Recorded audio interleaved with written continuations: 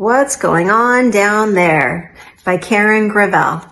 Hi, I'm Jen Elledge. I'm a sexual health expert here to help you talk to your kids about sex and growing up. And I'm back here with another book review. And this one is one of my favorites. I've known about this book for years. This is actually the second edition. And this edition is 2017. So it's a few years old still right now, but puberty doesn't change a ton, to be honest, especially for boys. So let's take a look at this great book. Karen Gravel, by the way, is the author of the period book. She, which is like the girl version of the same thing, the puberty books. Okay. So let's take a look at what this has in it.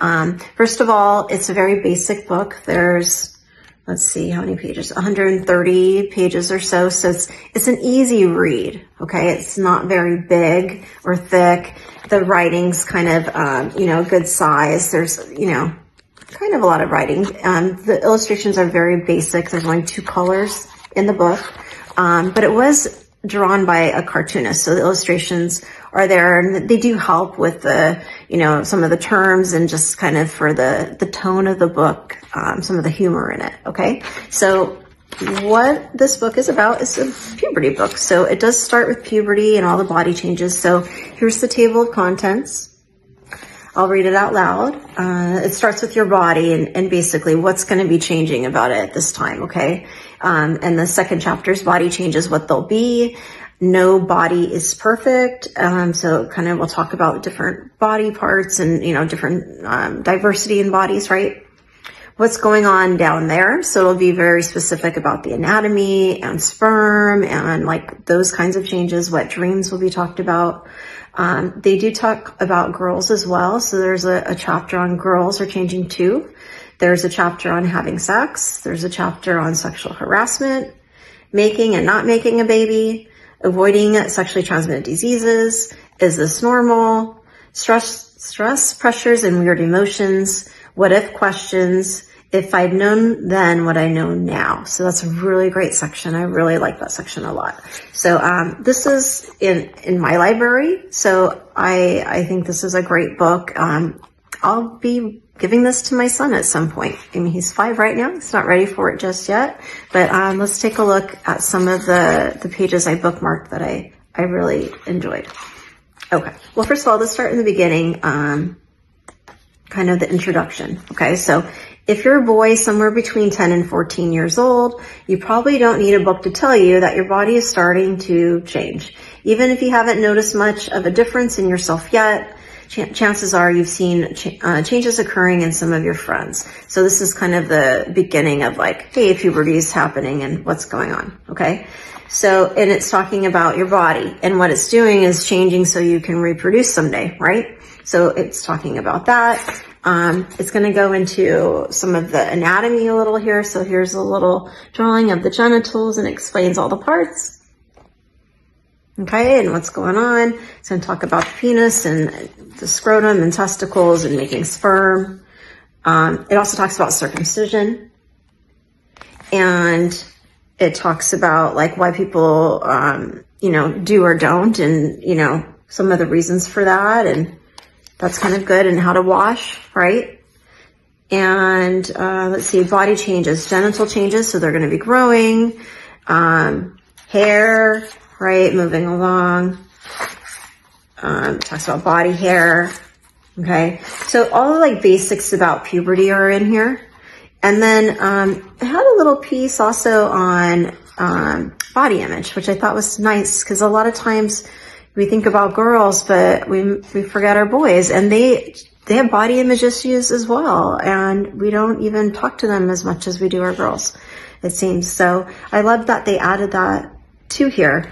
And it talks about eating good stuff, avoiding sugar, and also has a little bit on steroids. So I thought that was nice to touch about the dangers of that and why that's not a good idea. Okay, what's going on down there? So it talked about like earlier about, the anatomy, and then now we're getting into what's changing and about for reproduction. Okay, so it talks about erections in here and explains what's going on. Ejaculation, it'll talk about orgasms. It talks about wet dreams. masturbation.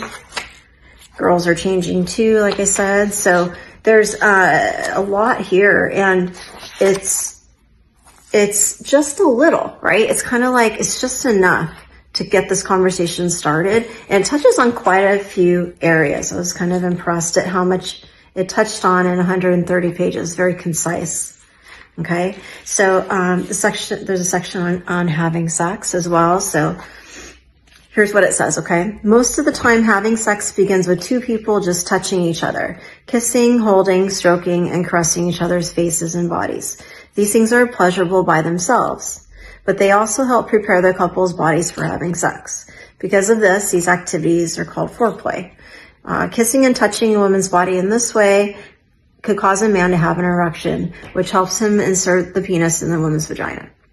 Okay, so it keeps going, and it talks about if they don't want a baby, then you talk about birth control and, like little soft touches.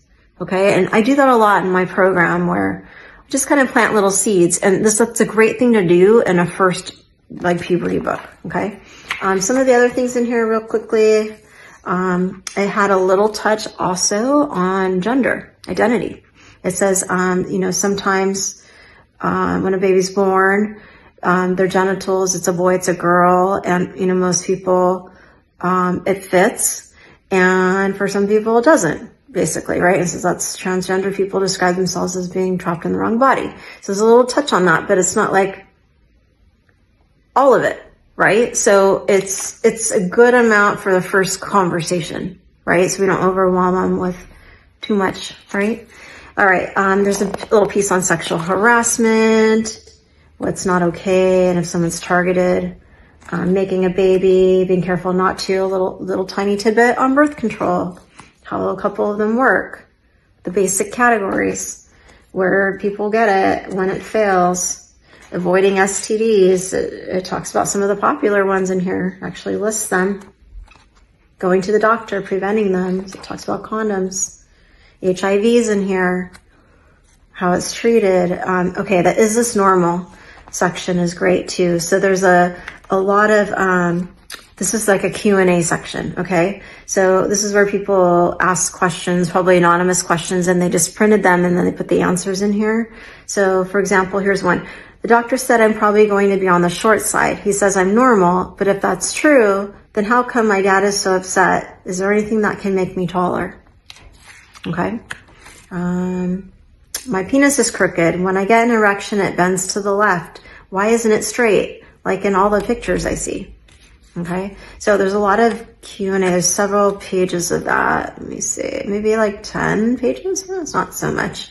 And then there's a section on peer pressure and social pressures, and like they snuck a little bit here. And, like I said, it's really, simple, and it's nothing that's going to be a lot of skill building or anything, but it's a touch and little seeds to kind of get this conversation started and that sort of thing. The last section is what ifs. And, these are like kind of some of the questions, the crazier, there's some more questions in here. Or just seeing where it went. It was something about, what if you get kicked in the testicles, right, in the balls? Was one of the questions. Oh, and there's something about the internet here too. I met this great girl on the internet. Her family is going to visit next month, and she wants me to meet them at the zoo that's near my house, so I could go right after school. But what if I don't like her when I meet her in person? Well, what if it's not a girl, or it's not a girl that's 12, right? And it's someone else acting like that person. So there's little things in here too. Like if you were reading it as a family, you could have some great conversations afterwards about like what if scenarios, like how would you handle things. So this is a great well-rounded book. And like I said, it was published in 2017, but man, it's still valid. So if you're looking for something kind of basic and starter, you have a child that's maybe a son that's maybe 9 or 10, kind of entering this, you're asking questions, maybe seeing some changes. Definitely get it. All right. Well, I hope that was helpful. Again, I'm Jen Elledge. Thanks for tuning in. I'll see you in the next video. Bye-bye.